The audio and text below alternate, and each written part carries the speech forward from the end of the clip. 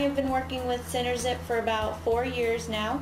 I started out as a design team member working with my own offshore team there.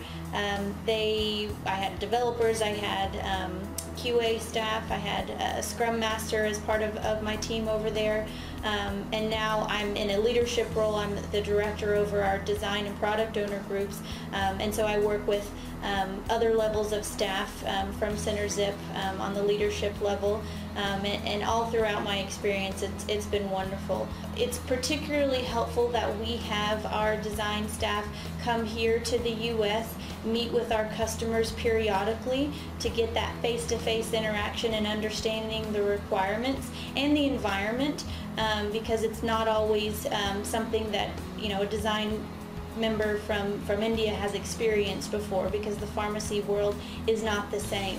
So getting that face-to-face interaction really helps. But the staff that we have is incredibly competent, so that face-to-face interaction, once, twice, 3 times a year has been sufficient to get them off and running with their team. So now I can totally trust that they can take the requirements that we've given them, design out how that needs to work within our system, and then communicate that to the team and lead the team. The design staff members that we have are complete leaders. They're go-getters. They want to be helpful. They work very hard to make sure that they fully understand it. They ask the questions when they don't understand it, and it's been a really successful model for our design team.